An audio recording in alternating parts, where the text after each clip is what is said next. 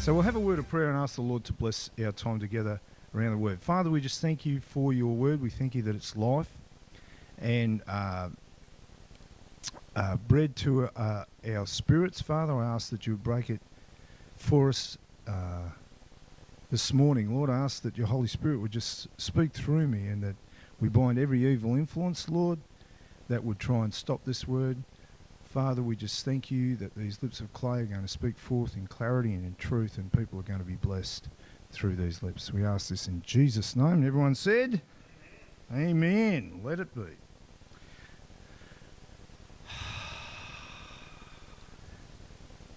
Okay.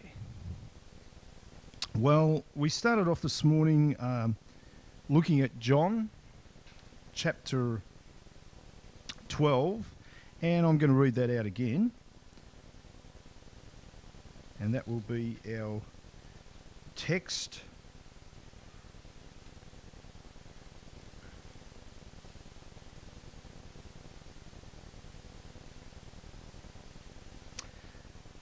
John 12:24. It says, Verily I say unto you, except a corn of wheat fall into the ground and die, it'll live alone. But if it die, it'll bring forth much fruit. And he that loves his life shall lose it. Now remember that when we're talking about that life, it's really the soulish life. It's not the spirit life. Jesus is actually making a distinction here between a soulish life, losing your life here on earth. That is the selfish life that people live. So what he's saying is that when you start to swap your selfishness for the life that he's designed for you, you'll understand that in heaven's or the kingdom of God's completely different than the kingdom that is now running on the earth. And what's happening is that you are a seed that's been planted in the world. Let's have a look at 1 Peter. We need to understand that you're a seed and that you come from royalty, that you were begotten by a king. And that word, you were not only sent into this earth to be a righteous vessel. We'll get to that in a sec. You were made the righteousness of God. Let's have a look in 1 Peter chapter 1 and verse 23. It says, We were born again, not of a corruptible seed. Now that corruption, or that corruptible seed, is what you were first born with. The corruptible seed was given to you from Adam, and Paul talks about that. He says we're living in a body that's growing old. Now you can't help that. That was passed on to you. You in essence, you got a diseased body that was full of death. And what's going to happen is that if you're born into this world in the flesh, you're going to die unless Jesus comes back and collects you beforehand. You're going to die in this world. But that's really just your house, your physical housing, and that's a corruptible house, meaning that it's diseased. And what's happening is that it's dying daily.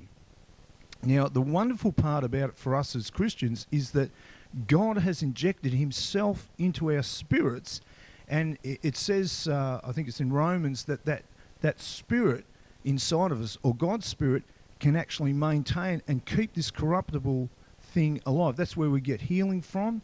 The Spirit of God can come in and he can regenerate parts. And Sid Roth's program talks a lot about, we were talking about the regeneration of the lower bowel or the small intestine. God can do this because the spirit life is greater than the soulish life. And that's what's happening to you as you receive this word this morning. What's happening is that Jesus said, my words are spirit, and they are life. Now, I have received healing by words that have been spoken to me. Isn't that interesting? Not by medicine that's been given me, or doctor's medicines, but people have spoken things to me, and I've been healed by that. Now, that's incredible. If you think about it, that a word could come into you and actually fix you physically. Now, Liz was talking about it, that little girl who was speaking on Sid Roth. She had a really bad sore throat, as I remember.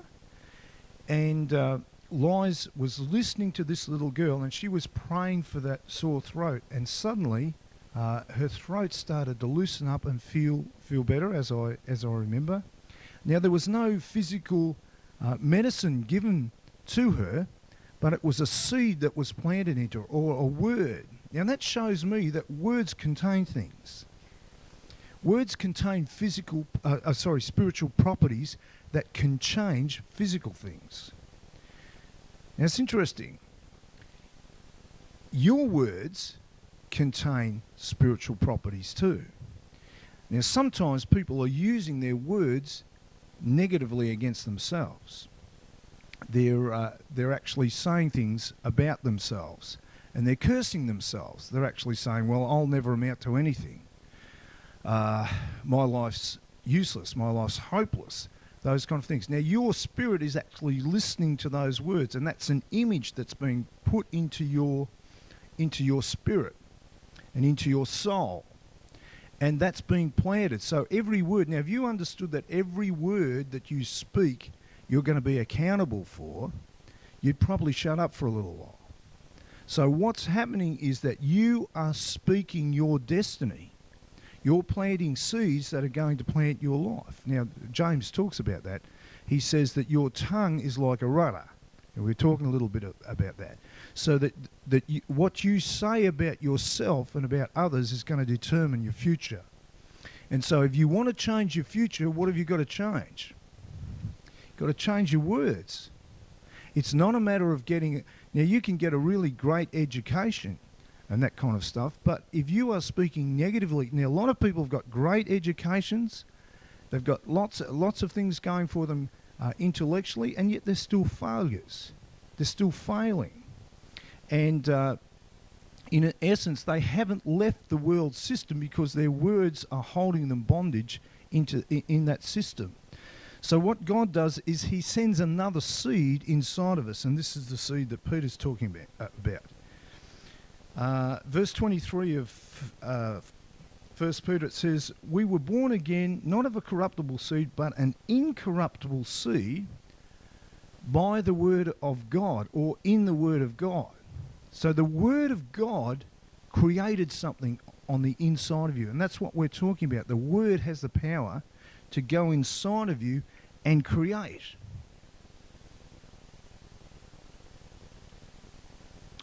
Now, Peter talks about the difference between the flesh. He goes on, he says that the word of God's going to continue forever, but the flesh is like the grass and all the glory of men. And the thing about flowers is that what happens to them? They die. So he's using this illustration of the creation that's under the dominion of death. What's happening is it's dying.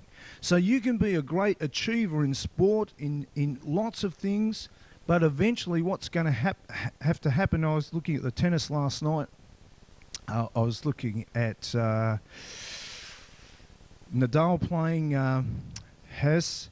Now, Hess is 30, and what they were saying is he's extremely fit.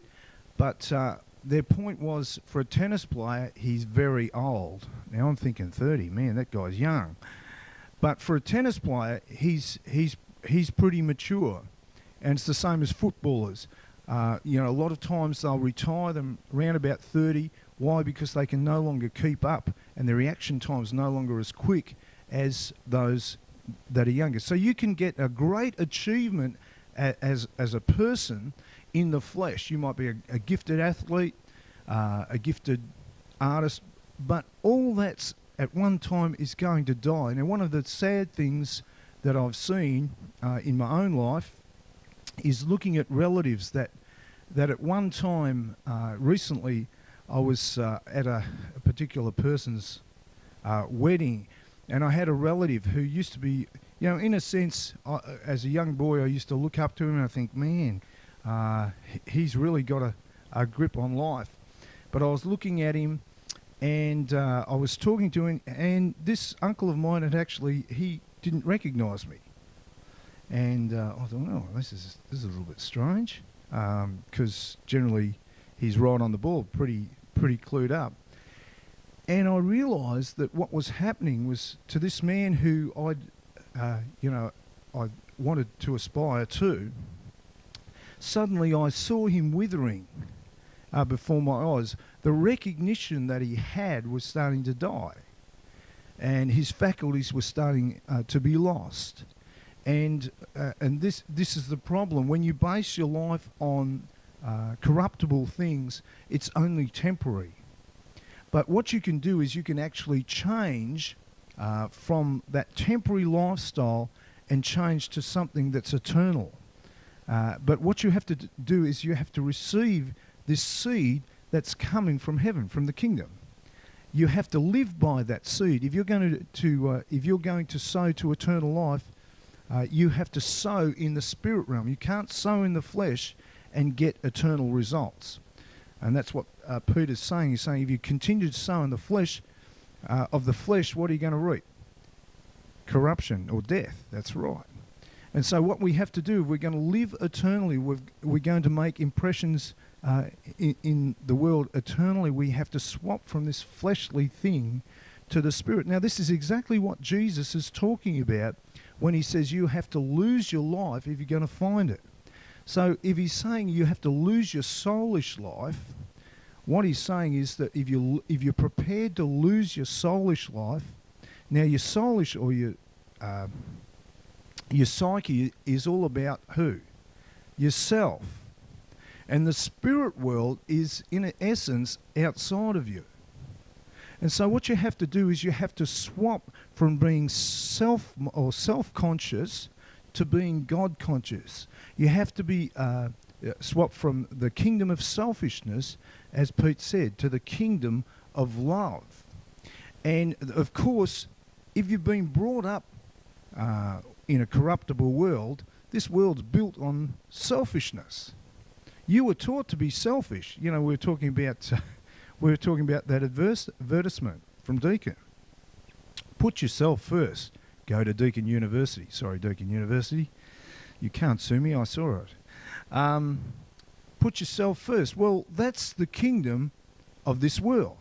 It's all about putting yourself first and putting others last. God's kingdom, however, is always about putting others first and putting yourself last. Now, that is not very appealing to your soul. So you can understand that, in essence, your soul will have to die if you are going to live in the Spirit. You have to come to a point where you're willing to lose that selfish life and swap it to the kingdom life. Now, I want you to go over to 1 John.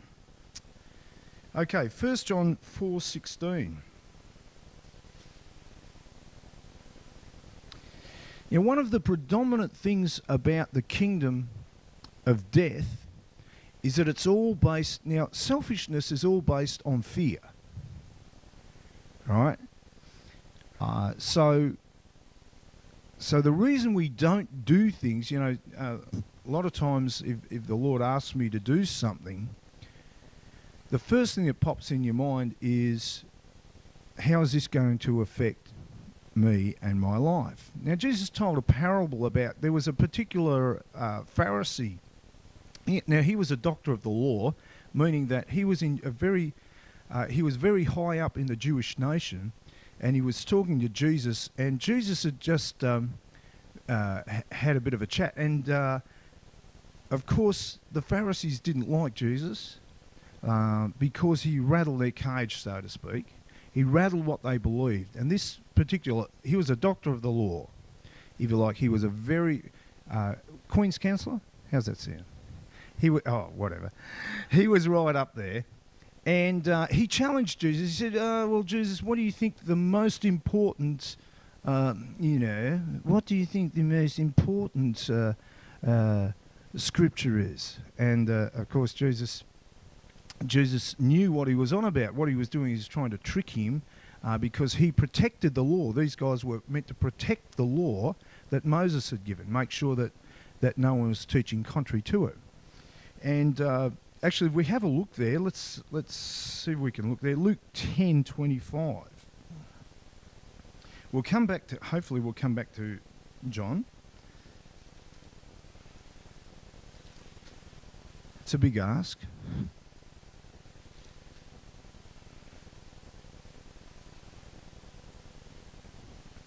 It says this, behold, how we going? Just say praise the Lord if you got there. Oh, that seems so long in the tooth. Yeah. Anyway, there. This is in Luke 10:25. Now, if you can't keep up, that's okay. Just have a listen. And it says, on behold, or look, there was a certain, this is Jesus speaking, there was a certain lawyer stood up and he was tempting Jesus and said, Master or teacher, what should I do to inherit eternal life? Now, that sounds like a really good question, doesn't it? What should I do that I could have this eternal life? But we read on and he said he wasn't really interested in that.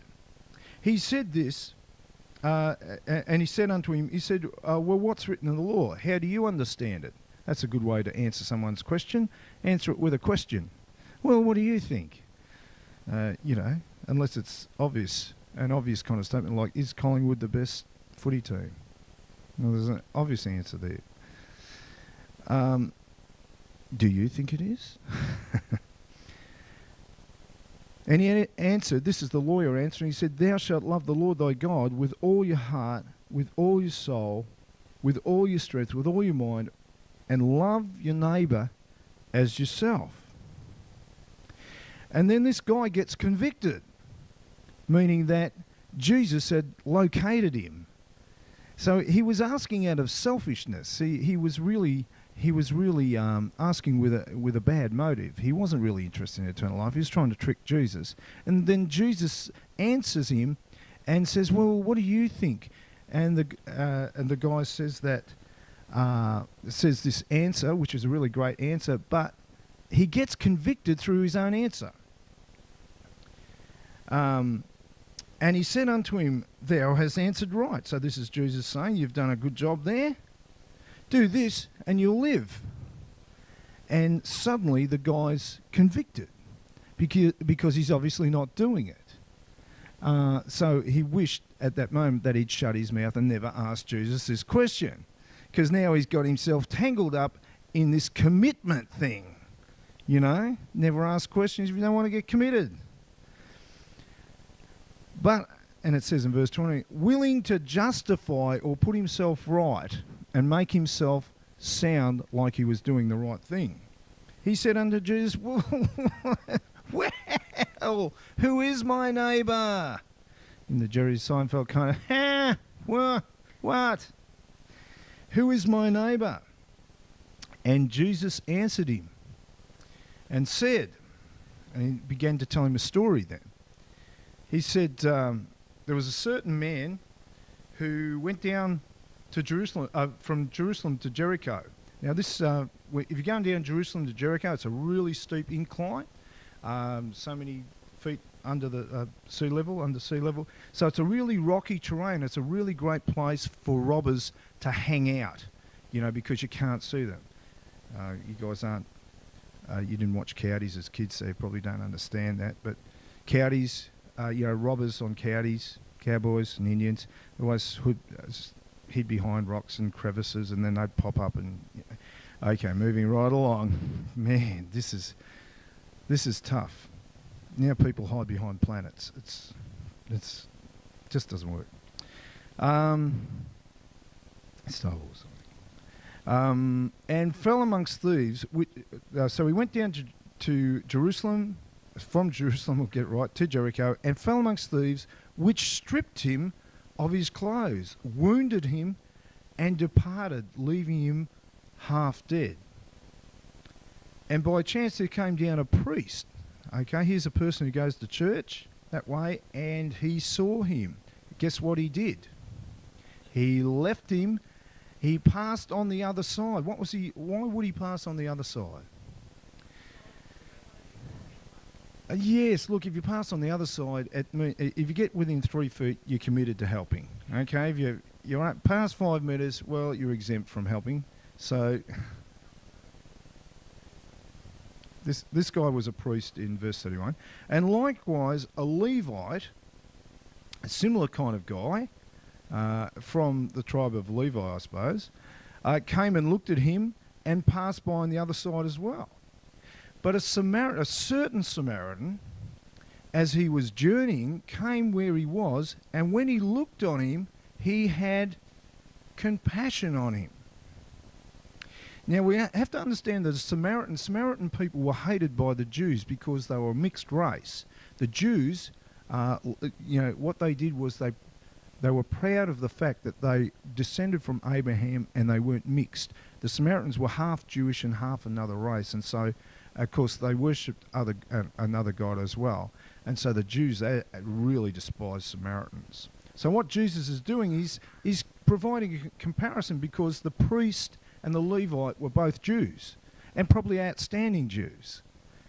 But here they are passing on the other side, and here's a stinky Samaritan, so to speak, in the Jewish eyes, coming over and looking on him and feeling compassion. Now, that's not feeling sorry. Feeling sorry is like, gee, isn't it sad that guy's been beaten up and all these things have been taken from him? And then saying, oh, well, and then trooping off. You see, I sympathise with him. Compassion's not like that. Compassion's a movement. It's where you actually do something. Yeah, so it's a feeling that moves you. Sympathy is where you feel for the person, but there's no corresponding actions. So this person had compassion on him, and he went to him and bound up his wounds and poured in oil and wine and set him on his own beast. Isn't that interesting? Using his own resources there. And brought him to an inn and took care of him. And on the morrow, or was the next day, he departed. But he took out 2 pence and he gave it to the person who was looking after the inn and said, listen, take care of this guy, and whatever extra you spend on him, when I come back here, I'll repay everything that was owed to you. And then he says, which of these three thinkest thou was the neighbour under him that fell amongst the thieves? And of course the lawyer said, well, obviously it was he that showed mercy. And then Jesus said, go and do thou likewise. Okay, so what are we talking about? Well, we're talking about rules of engagement in the kingdom. You see, the way that we lose our soulish life. See, both the Levite and the priest refused to lose their life, didn't they? But they were still going to church. And so our conclusion is that you could go to church, every day of your life and still be living, if you like, a soulish life. Soulish Christians are Christians that have never ever grown up. The Corinthian Christians were soulish Christians. Why? Because they never ever got to a point where they lost their lives. They refused to lose their lives for the kingdom. And so, of course, the problem with being a soulish Christian, and we've said this numerous times, is that you can't get your inheritance. Now, one of the things that God's asked you to do, just reflecting back, when I first became a Christian, I found out that God saw me as perfect. That's the righteousness message. That means that God has nothing. When he looks at me, he doesn't look in a fault-finding way. And when I look at Sis, I try to be like that. But she presents challenges. God has asked us to look at others exactly the same way. Now, at the start, when I found out that God saw me as being perfect, now, you've heard that saying, no one's perfect. Well, God looks at you, but he doesn't look at your mistakes. He looks at you the way that he created you. And he sees you as perfect. He sees you, if you like, fully matured and fully grown. And he treats you that way. So he comes up, when someone is looking at you in a righteous manner, or through the eyes of righteousness, and they see you as righteous, they're not fault-finding. Now, there's some people I don't like to be around, because what they do is they fault-find. They're finding problems in me all the time. And the problem is, if you don't feel acceptable, then you're not ever going to fulfill your potential. Now, you've heard of the word a low self-esteem, haven't you? People have low self-esteem. Well, that's a low self-estimate. Esteem and estimate are kind of basically the same word. So if you have low self-esteem, you've got a low estimate of yourself. Now, if you've got a low estimate of yourself, as you think, right, we were talking about this before, whatever you think about yourself, you're going to actually start acting out. Now, I found that when I started thinking that God loved me just the way I was, I started to get a confidence about me. Now, here's the thing. When you start to understand your righteousness and you start to act the way that God sees you, there's going to be a problem. Can anyone think of what that problem is going to be? Well, you're going to run into people who have a different estimate of you. See, God's saying, I can't see your mistakes, but you're going to have people around you that continually see your mistakes. And so what's going to happen is that you're going to have a conflict of evidence. You're going to have God saying that you're perfect, but people are going to be reminding you about your problems. You see?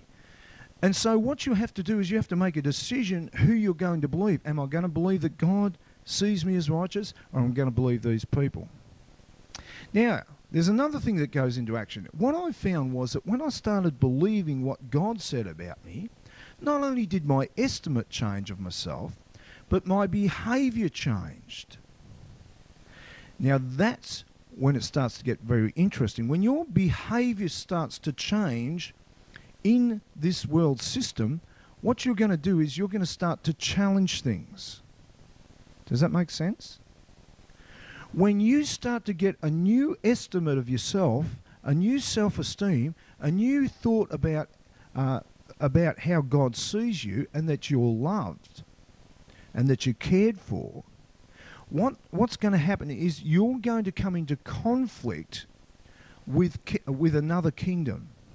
Now, it's the kingdom, and we're going to look at these two kingdoms. We haven't got a lot of time today, but let's go to Romans chapter 5. Romans. Now, Romans chapter 5. Now, we need to understand that the kingdom of darkness, if you like, the opposing kingdom of selfishness, has a thread that binds everyone together. Let's see if you can pick it in Romans 5:17. For by one man's offence, death began to reign in humanity. Who was that one man? Adam. Adam made death, he passed that disease on to you many generations ago.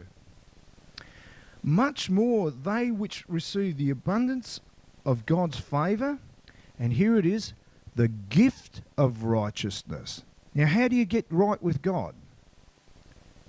You have to receive it. You can't work to get good with God. Now, you can work to get good with other people.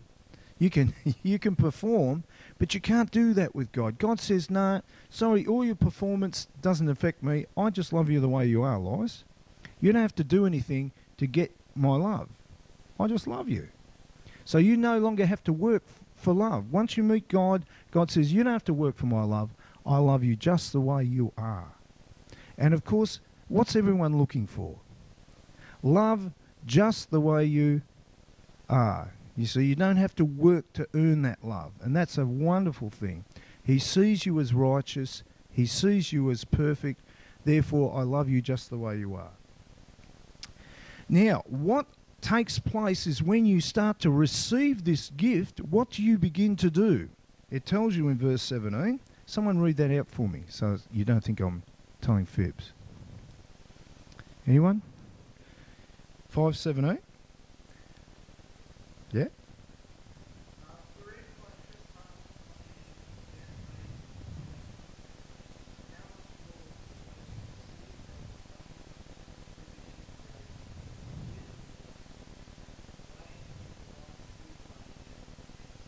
Right. Now you'll notice that that reign there isn't R-A-I-N. It's R-E-I-G-N. And what do we get about reigning? Who reigns? Kings. Kings. God reigns. He's a king. Now, Paul's saying something very significant about you. He's saying you were born as a ruler or a king, and that righteousness will make you a ruler. Now, no one told me about this. I didn't understand that when I received righteousness, immediately I would become a ruler. Now, one of the problems with some kings is that they're born kings, but when they get to about 21, 22, some of them realise that there's a whole lot of responsibility with their lifestyle. And so what do? Run away! They run away. That's right, because they didn't realise that along with this unconditional love, there was going to be a responsibility, and that responsibility was to reign or to rule. Now, Adam allowed what to rule? We found out in that verse what he allowed: death. Now, the implication here is when you receive Jesus Christ into your life, what are you going to do? You're going to rule over? You're going to rule over death. Now, what does that immediately say in your life? There's going to be life. What are you going to have to do? Make decisions to rule over what? Death. So immediately in being born into this kingdom, there's going to be conflict. You see, and that's something that I didn't realise, that righteousness, the righteousness that I received was going to take me into conflict. And I was going to be, straight away, I was going to be thrust into conflict with death. Now, the thing about you is that you have a life inside of you that is able to rule over death. When you become kingdom-minded, what's going to happen is death is going to be dispelled. But here's the trick. Do you want to become kingdom-minded? Because once you start to become kingdom-minded, death is going to flee. You were left as a seed into this world to grow up and become a dominant force. Part of your Christian life is to dominate and rule. Now, to do that wisely, what we have to do is we have to put a kingly mentality in you. You have to learn to rule as a king. Now, it's not enough to be born as a king. That's great. Because what happens when you're born as a king is you get all this wealth that you didn't earn. But here's the thing. We were talking about rock stars who inherit wealth before. And a lot of them get wealth very quickly. And the only problem is that they haven't learnt to deal with it. And so along with this kingly position of being born as a king, you have to learn to rule as a king. And that's why you're coming here every Sunday, is because you're coming to learn how to rule and reign as a king in life. And you need to be educated in your wealth. And as you become more educated in your wealth, what happens is that God begins to release that wealth to you. So the more, in a sense, the more educated you are as a king, and start to rule and reign as a king, the more wealth I can give to you, as if you like, as the father of the king. The more I can release my kingdom to you, the greater responsibility you show in your kingdom lifestyle, the more kingdom I can release and the more battles I can send you into. Now, we already know, do we send our weakest soldiers into battle or our strongest? Come on, guys, World of Warcraft. What do we go? Oh, okay, yeah. Well, that's great. That didn't work, did it? Well, obviously that's the kingdom of darkness. You know, let's send the weakest in first and save ourselves for the big battle. If they get murdered and killed, well, we'll grow some more. Oh, we'll cry. Okay, we're not using World of Warcraft. This is no good. Okay, let's finish with the scripture in Galatians So Galatians. So what we're doing is we're trying to educate you to be the kings that you are. We need to put inside of you a kingly mentality so that you can begin to rule and reign over the kingdom of darkness and dispel it. But if you haven't got that kingdom mentality and that thought process of a king, what's going to happen is that kingdom of darkness will rule over you. Okay, so we're in Galatians and we're looking at Galatians chapter 4. Some exciting things happening in church. People are receiving real estate. This is wonderful. So we're seeing people come into a place where they're beginning to receive their inheritance, beginning to dispel darkness, kingdoms, and take territory. That's a significant thing in the life of a church. Real estate is important. I didn't used to think that, but real estate's really important because Satan is running this world through real estate, through corporations, that kind of stuff. Now, the problem is that the church is inverted. We've been going to the world to get permission to see whether we can live. And what's got to happen is that we've got to change that round so that we can start telling the world how to live. We've got to start dominating over the world. Now, when we say dominate, we use that in the right way. When love's in rulership, we're not going to be making bad decisions. We're not going to be sending our little men in to get killed first, are we? You know, a really good king doesn't do that. No one's expendable. And a good king would lead his army into battle, wouldn't he? Yeah, okay. Oh, man. Let's not even go there. Okay, so here we have in Galatians chapter 4, it says this, that a king, we could say, this is verse 1, that a king, now what do we say? That in righteousness we're heirs. So let's use the word king instead of heir. That a king, as long as he's a child, differs nothing from a servant, though he be king of everything, or lord of everything. But he's under tutors and governors until the time appointed of who? His dad.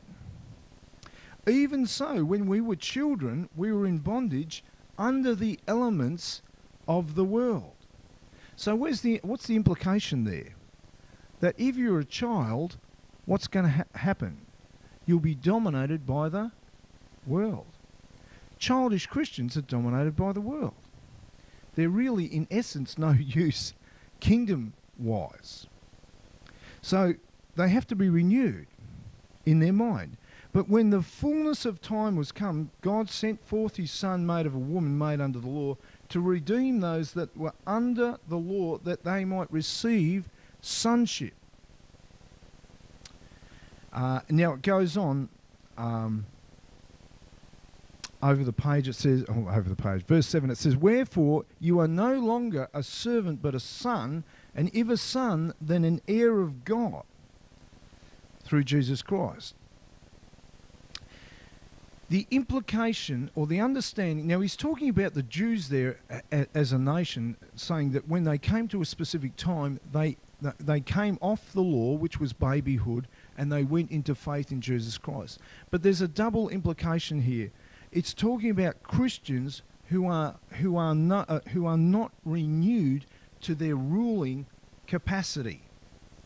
Where you're a passive Christian who is, if you like, being ruled by the mechanism and by the thought process of the world, you'll never ever get to a stage where you take real estate, either we're talking land, but we're also talking people. You'll never ever come to a place where you take the enemy's loot. So you have to go in and bind the strong man if you're going to take his spoil his goods. So we have to be at a point where we can displace strong men.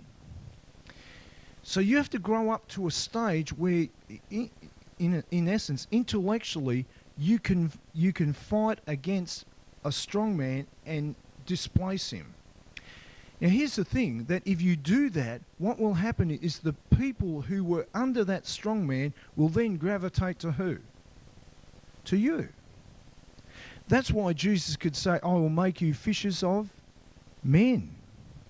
Jesus will teach you how to catch men, which is really the most important real estate in the world. Jesus will teach you how to catch men. Now you can't catch him. Pete was talking about that guy who tried to catch Pete, who came along and didn't give him any good news. He was, I don't know, he was, did he say he was a Christian or? Oh, okay. Anyway, the long and the short of it was he wasn't very appealing to you, Pete. So he couldn't take the strong man out of your life. He couldn't displace the strong man. Now you have to get to a stage where you're prosperous enough in your soul to be able to take the strong man down, to displace, if you like, strongholds in people's lives. You have to be an equal match. Now that's a process of time. Now at the moment, Jesus is making you a fisher of men. It's interesting, he doesn't only say go out and preach the gospel, that's part of it, but he also wants you to have a character that will deal with the strongholds and the principalities that are behind the capture of those men. See, the gates of hell are really keeping people in. They're trying to keep you out, but if you can open up the gates of hell, what will you take? You'll take the spoil, which is people. You know, Jericho was keeping people in. Those walls and that. When the people were marching around, what were they trying to do? Well, they were trying to get in to the gates, if you like. They were trying to get into that city to take the spoil. God had asked them, he said, and he did it a specific way. So God's asking you to take the spoil in the world. But you have to do it a specific way. One of the ways is that you have to have a kingly mindset. You have to have a true estimation of yourself. You can't think like a worm and be a true representative of God. You can't think like a chicken.